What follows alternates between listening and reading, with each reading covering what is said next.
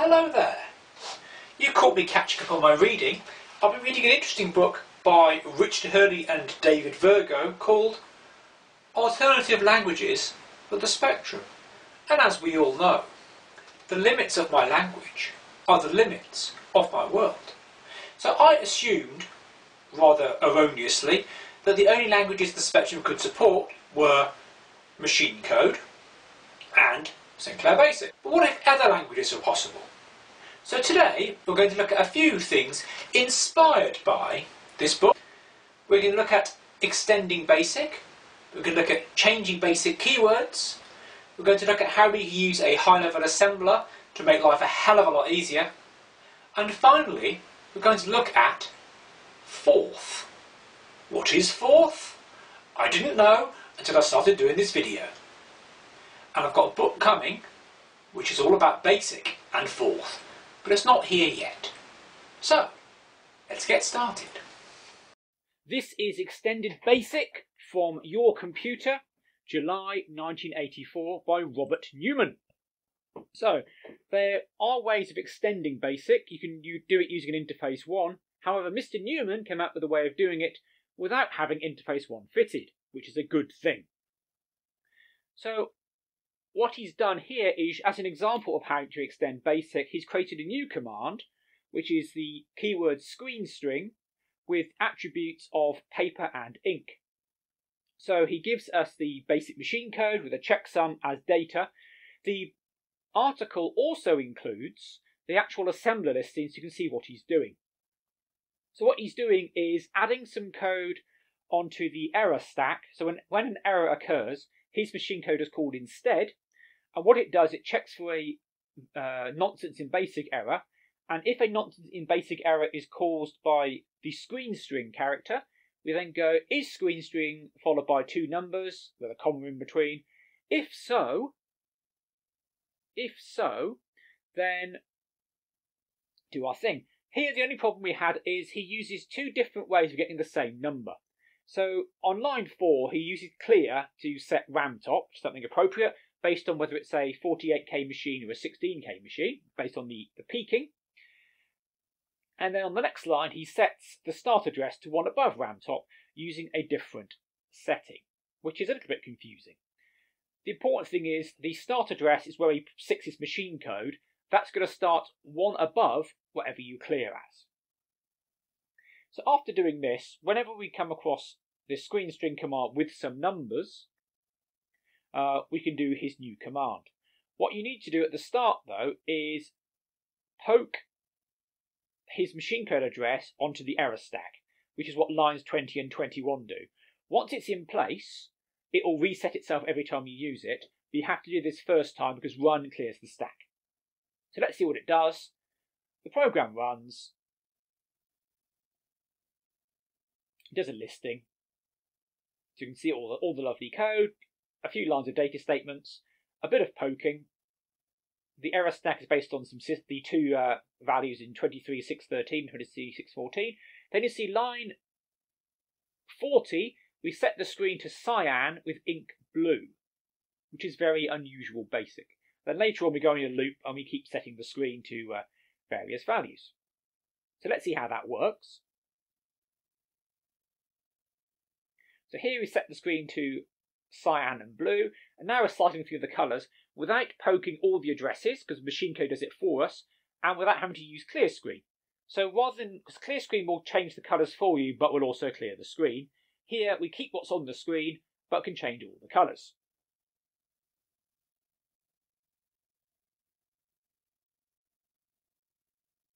Not all colours will be useful, of course. To prove how useful this can be, we're now going to load my loading screen logo. And then we're going to go through this loop again, changing the screen colours over and over again to get a nice cycling effect.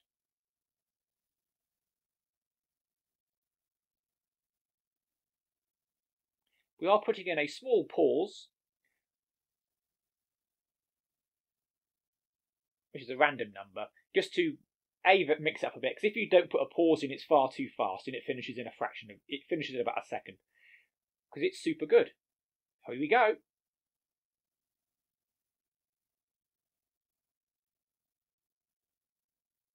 So we're now loading the attribute bytes, and then we'll be changing these as soon as it finishes loading. What a lovely effect. Papers 2, paper 3, paper 4, paper 5, paper 6, and we end up with paper 7, ink 7, so it all vanishes. And to prove that, I can enter screen string again with some attributes. So I want to set the paper to white, but I have the ink as magenta. Lovely. This is from MCMicro, a hardware and software magazine from Italy. This was published July-August 1985. It's number 43, available on the Internet Archive. This is basic Italian, written by Paolo Cena from Boriana. The idea is, why not change your basic code so the keywords are all in Italian? He does this with a bit of machine code. He holds the machine code in a string called C string. There is a checksum. And like a good programmer, he actually checks the checksum to say, look, have you typed this incorrectly? And I've made a very small mistake. On line 2, it says 73. It should say 7E, which is E for echo. And thanks to the checksum, he's caught that and stopped me making a wreck of the system. I've made some other errors in the code, though. So not only does he provide the machine code, which does some quite clever faffing about, he also provided the assembly listings, or the listato assembly, as to say in Italian, for the different routines to activate and to do the different types of printing, which is all very, very clever. It's all based on interrupts. And when you get tokens, it basically replaces the token with the Italian token. Now I've got a problem where I've actually entered the code that is printed correctly, but it's not what he wanted. So the character I've put in was the less than or equal to character, which is one character on the spectrum, along with greater than equal to and not equal to, which is the less than greater than. Unfortunately, that's not quite what he wanted, and there's no way of telling that from the printed listing. What he actually wants is 2 characters in each case. So these are just text for ln, which is a natural logarithm, exponent, int, circle, I think, sign, absolute, blah, blah, blah, blah, blah. So here I've got 1 character, it should be 2. No way I can know that from typing it in. So I correct that. And we try again. And it runs and resets to Sinclair Research, which is nice. We do a list, and that's not quite right because there's some odd characters there. And print is now stamp semicolon, not stamper, which suggests I've made another error. Errors are unfortunately quite common, and fortunately the error is in the basic code, not the machine code, because machine code is, I spelled run wrong as well. Machine code is very intolerant of errors, because it doesn't know any better. So go back to the code, and the error I've had here is adding up these values. This should be 128, not 122. So we try it again, save the tape. See?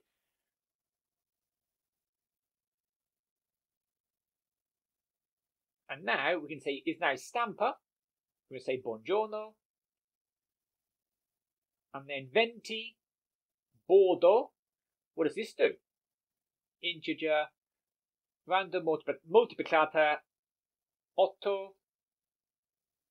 And then 30 vai a 10. There we are. And this does this. It's this standard stuff. So this is now a text adventure, which I typed in from BASIC, also from MCMicro, and I've loaded it from tape, and it's now translated it all into Italian. So insert is input, se I string equals something something, allora vai a 100, 103 stamper, etc., etc. It shows you what you could do if you really wanted to. A lot of people just didn't bother and just learned the basic keywords. However, this shows you what you can do with a positive mindset. Typing in machine code is rather difficult. So here we're going to use a professional assembler routine, which is published by HiSoft in 1983. Original cost was £14, but it came with an editor, assembler, a monitor, and a debugger. Here I've used the editor to enter a very simple routine, which is 10 return, which is ret, and I've assembled it, and it says, yeah, it's identified ret as being the hex code C9. It's the simplest thing we can possibly do.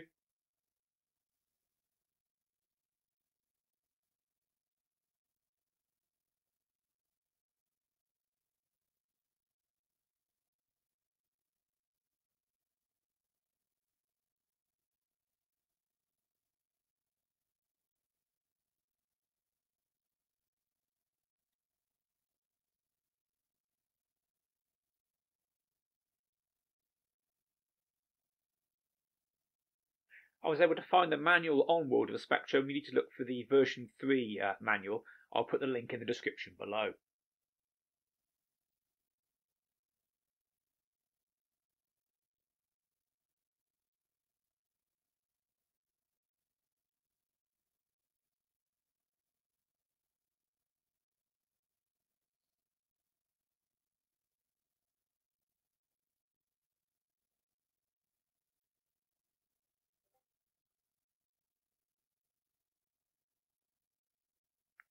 And now we're going to save the machine code to tape, which is over the object for the code. We're saving it as the file return, which we've now done. And having done this, we're going to switch back to basic.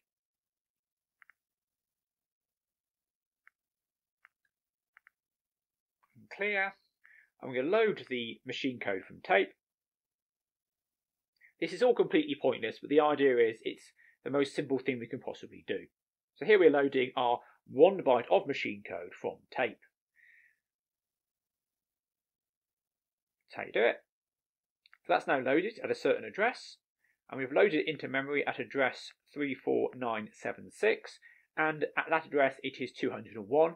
And if we exit, this is the worked example from the HiSoft developers manual, which was typed in by Nele Abels Ludwig in 1998 and then transcribed by Robert J. Baker.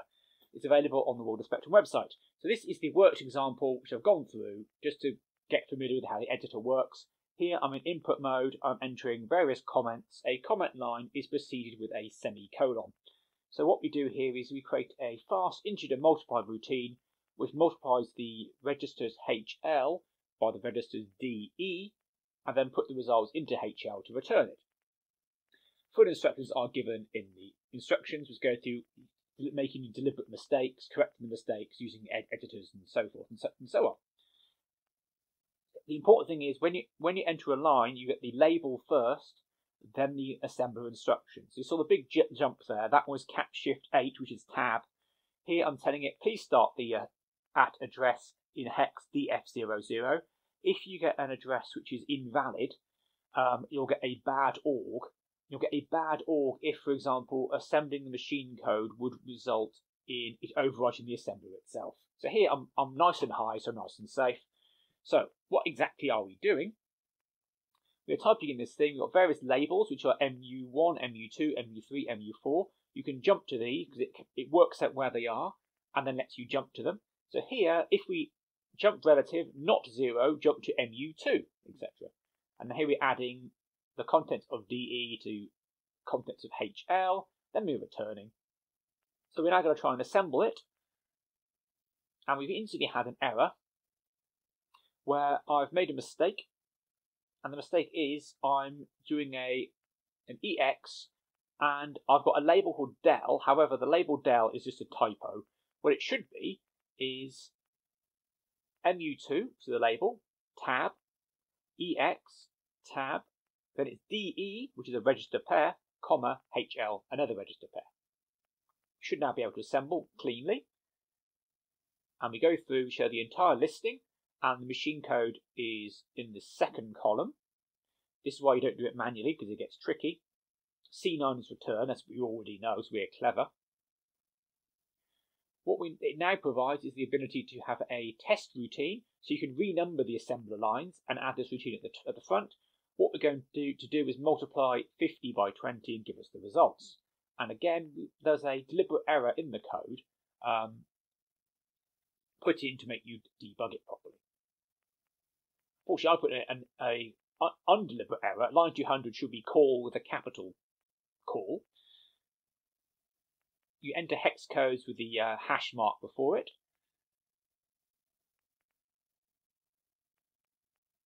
These are all assembler routine mnemonics. Here we're loading a hex value of 5C3A into the AIY register pair, because we're going to do a call to the ROM in some fashion.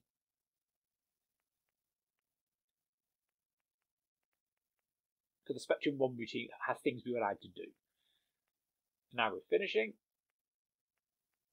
Now we're trying to assemble it, with this time without a listing. And again, we've got an error. We fix that. We're now going to tell it where the entry point is, because you can also execute the machine code from within the assembler itself, but you have to tell it where the entry point of the assembler is. You do that with the ent command and then the $. That means start here, please. So if I assemble it again with A, option 4,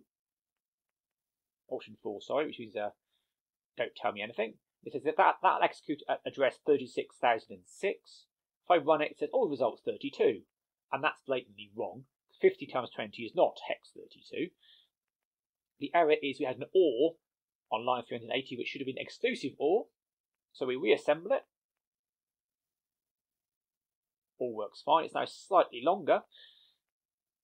And now the result is 3E8 in hex, which is in fact 1000 in decimal. This is successful. And what we can now do is save the assembler source as an include, which we've done now with the T command from line 300 to 999, and finally save the machine code as bytes. We're now going to look at the program Forth. This is a type-in Forth compiler editor by David Millington from Your Computer, January 1984. Commercial Forth compilers editors are available. I'll be looking at those in a future video. Forth is an interesting language. It's not one I come across before. I first came across it based on a bizarre programming cover, which you'll see on the screen there, which is eye-catching at least. So the main feature of Forth, as Mr. Millington points out, is not people in leather, but it's all about, I think it's called reverse Polish notation and the stack. But here, though, before we get into the code, is actually the compiler editor, which goes across several pages in the book, and the basic code isn't too bad to type in. There are some machine code segments which you can get wrong, and I do get them wrong. And then there's a half a page of machine code which I looked at, and my eyes started to blur, so I got that from World of Spectrum and combined my typing version with this version. But essentially, it builds a editor for you which you can use, and start programming. So Forth is all about stack manipulation. You put numbers onto a stack, you take them off, you add them to it, and so on and so forth. There are forth words such as full stop. A full stop means fetch the top number on the stack, remove it, and print it. If you have plus, that takes the first top two numbers from the stack, adds them together, and then puts them back on the stack. You also get to find words, which are basically subroutines. You define them with a colon. Semicolon is used to end a statement, and left bracket is open comment. So this is a rather challenging program, which does actually work. It took a lot of time. I think the clock there, already 20 minutes in. But it works, and it gives you the option to save your source, to load your source, or to save the actual machine code to tape. And we'll do that in a little while. But here we're going through string handling. So essentially, if the first character of the string is left bracket, then do not bother compiling it because it's a comment. So leave that line alone. And we move forward to line 5100. We're looking for various special characters. Now on to the 7000s, we're looking up for the error routines. We handle various errors, and these are based on addresses, followed by a sequence of machine code statements. Again, don't get these wrong, please. And these track forward and they end with a -1. -1 indicates that's the end of data, don't read anymore. Thank you. Which works quite nicely. And so these are the 4th words. So plus is the word, which is a string, and that's followed by the address in memory where it's loaded.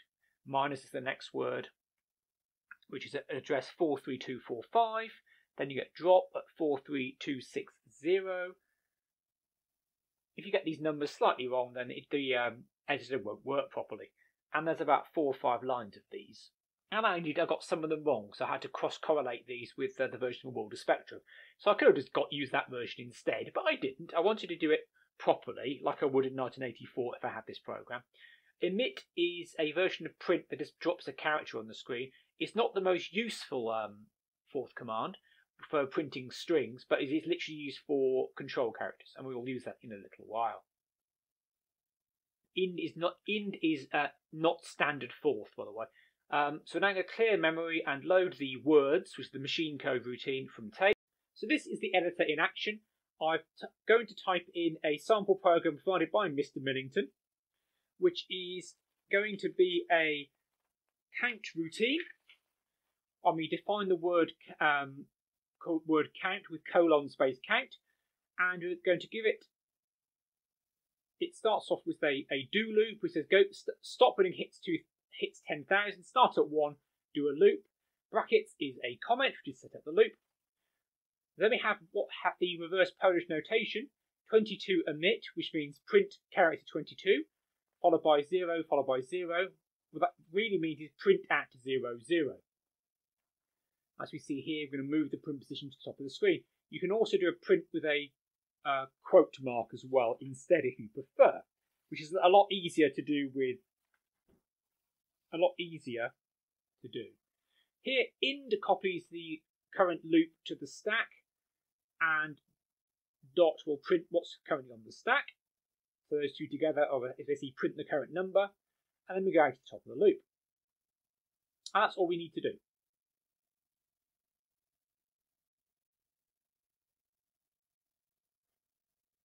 First we're going to run it.